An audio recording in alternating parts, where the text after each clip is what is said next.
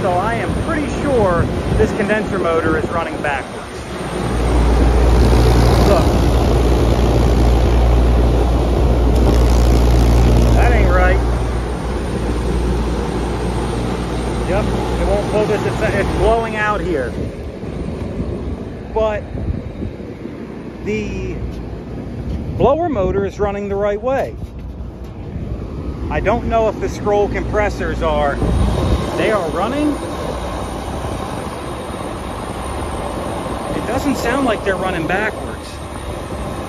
All right, well, I know for starters, this motor is running backwards. And it's 3-phase. So I know my polarity isn't switched for the whole unit because my blower is running the right way. So let's at least switch the polarity on the condenser motor and see what happens. Yeah, look, it's just blowing this right off. So right from the factory, this motor either was wired wrong or we have the wrong polarity here, but we're gonna find out. All right, I switched polarity basically by just swapping my yellow and my blue wire. I just basically swapped them around. So now we are at least turning in the right direction because I'm blowing out here now and my bag is sucking in. My panel's trying to suck in. So let's see what happens now and make sure our scroll compressors are pumping the right way. It doesn't sound like the scroll compressors are running backwards because they make an awful loud noise when they're running backwards. And sometimes they even have safeties in place to make sure they don't run backwards, but I don't see those safeties here. So, all right, let's let it run for a minute. I'm gonna see if my compressors are working the way they should. Now my compressor cut out. Both of them are cut out now. So the polarity to my whole unit might be backwards, but my blower was running in the right direction, but it's a VFD. I don't know, we're gonna have to swap polarity to the whole unit and see what happens. Okay guys, I have a VFD driven blower motor. So this VFD is programmed to turn in one direction no matter what the polarity is. So that's why my blower is turning in the right direction and my compressors and my fan motor were not. So very interesting, huh? So hopefully, well, my compressors were in overload, so I'm gonna have to cool them down and get them started back up. But I got the polarity reversed or switched. The one with the red tape and one with the blue tape, I switched those two around. I put my condenser motor wires back the way they were. So I think we might have just had a polarity reversed here. And when they started it up in heating mode, it didn't show its ass because the VFD was programmed to run in one direction. Tricky stuff, guys, tricky stuff. All right, let's get this thing started back up. All right, guys, both my compressors are currently in thermal overload. Compressor number 2, which was in overload to start with. And now compressor number 1 is in thermal overload. So I gotta get these bad boys cooled down. I believe now, with pretty good certainty, these were running backwards. And the condenser motor was running backwards. So I just gotta get them cooled down now. I'm gonna try to get a hose up here and spray them all with water. This is a bummer. My only water supply in the building is turned. This does not work. So, not sure what I'm gonna do, but this does not work, so. I don't know. Maybe I can get a bag of ice somewhere or something, put it on top of the compressors. Found another one, but the freaking stem is all the way missing out of this one. Man. Well, guys, I gotta do what I gotta do. So I got a bucket here I filled up from inside, and I'm kind of just pouring the water right on the compressor. I'm gonna do both of them. Hopefully I can get them out of thermal overload. right, we got one of our compressors out of thermal overload. This guy is out. This guy here, let's see.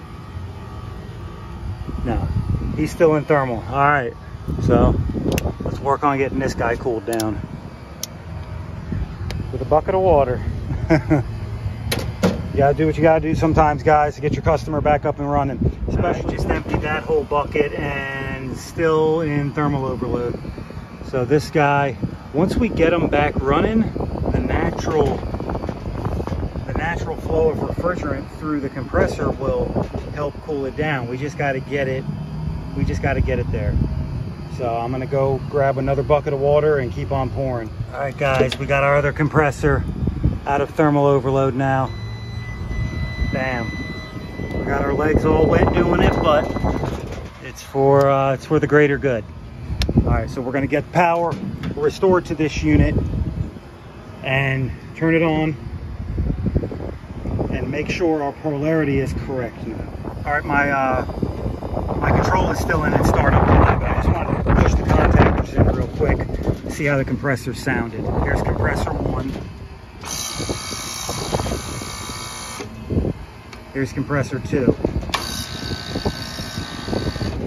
Now that they're running the right way, they actually do sound a lot quieter. They didn't sound bad when I first got here, but you know, I wasn't sure. And but they were definitely loud and they were running backwards. So let's look at our fan now. Yep, our fan's running the right way too. All right, let's wait for this thing to time out and we'll see how it runs. All right, we're back on and running. A lot quieter. Oh yeah, that suction line's cold. That one is too. Very cool. All right, the cool thing about this board here from York is you can go in and check the sensors and see what they're reading. So we're gonna go ahead and hit enter. Then we're gonna go down to summary, I believe, summary, and then sensors. And then we're gonna go to sensors, supply air temperature. So our supply air temperature is currently 59.4 degrees. Right, we're gonna back up one. Return air temperature is 80 degrees. So we have about a 20-degree split right now, which is pretty good. Let's see what other sensors we got. Outside air temperature. I don't know where that's reading that at, but it's more than 71 up here. Maybe it's reading it in the shade in there. I'm not 100% sure where it's reading that at. Oh, it's reading it right there. You know why that's so low? You know why that's 71? Because it's wet. And it's in the shade. That's why. It's really about 90 up here, honestly.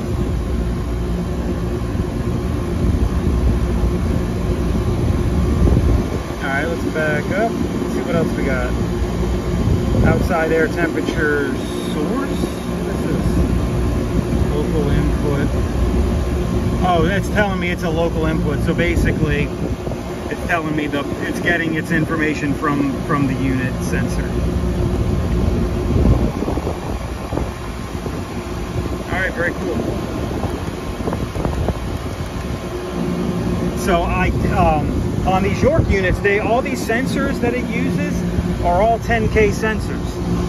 And I did a video on how to test the 10K sensor. I'm gonna put it up here. I'm gonna put it up here for you guys, just in case you guys want to check it out and see how to test the 10K sensor. Basically, all the sensors in this unit are gonna be 10K. So just check that out in case you're wondering. All right, our supply air temperature is down to 53 degrees now. And our return is down to 77. So she's plugging right along. 52, 76. Yes, sir, she's plugging right along. I just want to make sure it doesn't get too cold and I have too much of a split, because then we might have to, I don't know, add a return or give it some outside air or something like that. So just want to keep an eye on it for another minute or so. running for a solid 15 minutes now. Our supply temperature is 50 degrees and our return temperature is 74, so we got a 24-degree split. Looking pretty good. All right, we're gonna button this thing up. We fixed this one. All right, guys, we got those compressors cooled down. We got the polarity switch back right, and we got that customer back up and running. So pretty tricky with that blower running in the right direction, but we figured that out and we got them back up and running. All right, guys, please like and subscribe to the channel. I'm off to the next one.